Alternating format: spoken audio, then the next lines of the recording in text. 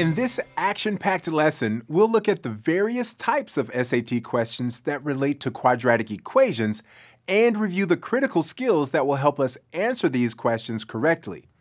Like the quadratic equation itself, this video is going to be on the longer side, but I promise if you hang in with me, you'll pick up some key techniques for SAT success. There's no time to waste, so let's get to it. On the SAT, you can expect to see the following types of quadratic equations: the standard form of a quadratic equation, the fact that the coefficients of like terms must be the same on both sides of an equation, foiling, and lastly, factoring quadratic equations. Don't worry if you don't remember these now. We'll go over them in detail. First, let's recall the standard form of a quadratic equation: ax squared plus bx plus c. When a quadratic equation is written in standard form, the coefficient of each term must be the same on both sides of an equation. Let's unpack this with an example. In this simple equation, 2 is the coefficient of x squared on the left-hand side of the equation. Therefore, the coefficient of x squared on the right-hand side of the equation must also be 2. So a must equal 2.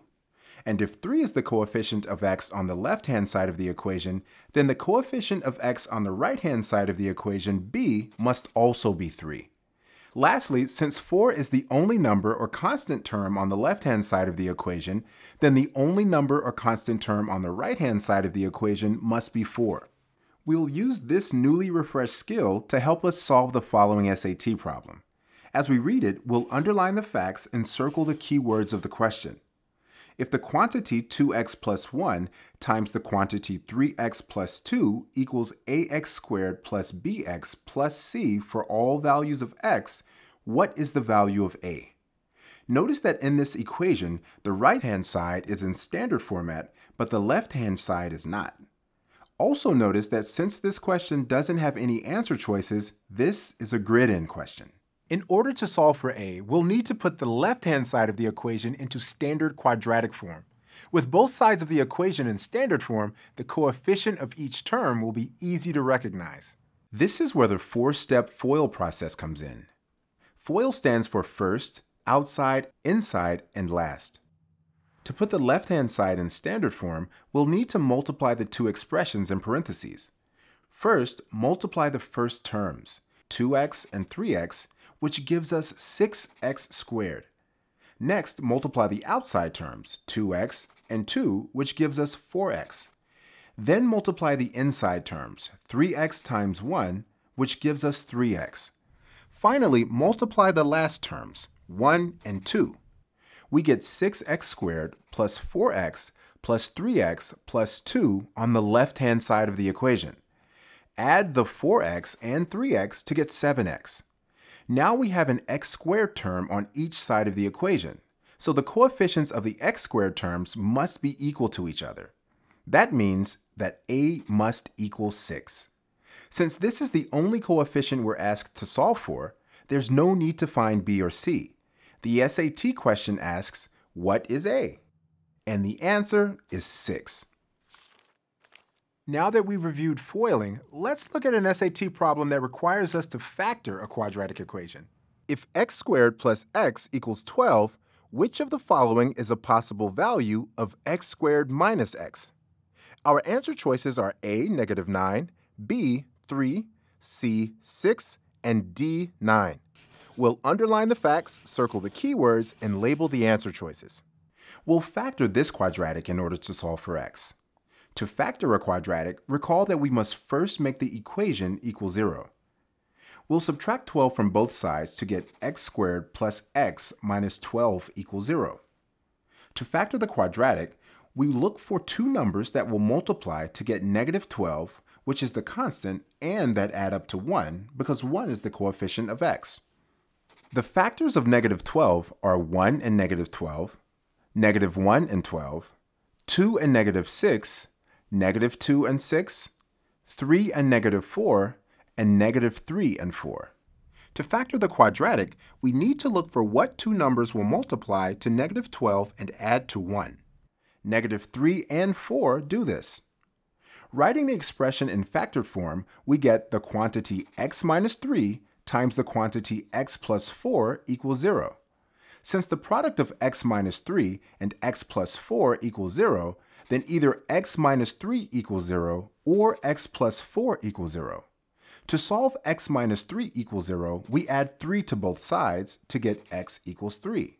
In solving x plus 4 equals 0, we subtract 4 from both sides to find that x equals negative 4.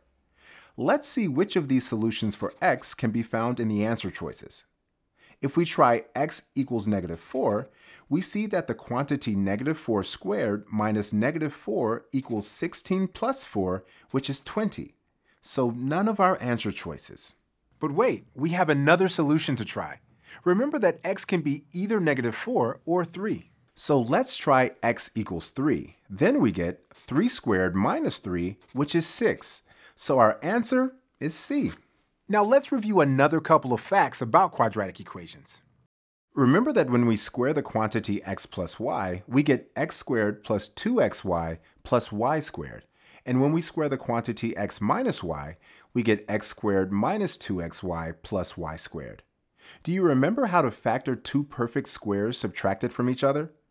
The factors of x squared minus y squared is the quantity x minus y times the quantity x plus y. Let's look at this SAT problem that involves knowing the factored form of the difference of two perfect squares. If x squared minus y squared equals 32 and x plus y equals 8, what is x minus y? We don't have any answer choices, so this must be a grid-in. First, underline the facts and circle the keywords of the question. Remember the factors of the difference of two squares. X squared minus y squared is the quantity x minus y times the quantity x plus y. X squared minus y squared is 32. Therefore, the quantity x minus y times the quantity x plus y is also 32. Substituting 8 for the quantity x plus y, we can now find x minus y. Let's look at this expression and think, what times 8 equals 32? We know that 4 times 8 equals 32, so x minus y must equal 4.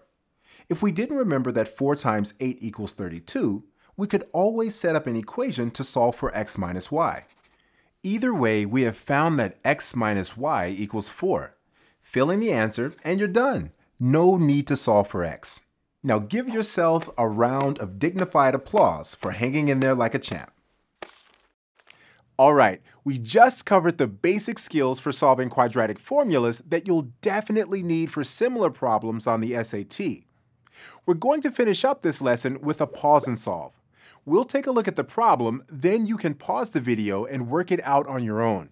We'll go through it together once you're done and have restarted the video. If a minus b times a plus b equals 6 and a squared equals 8, what is the value of b squared? The answer choices are a, negative 2, b, the square root of 2, c, 2, and d, 10. All right, it's up to you now. Ready, set, pause.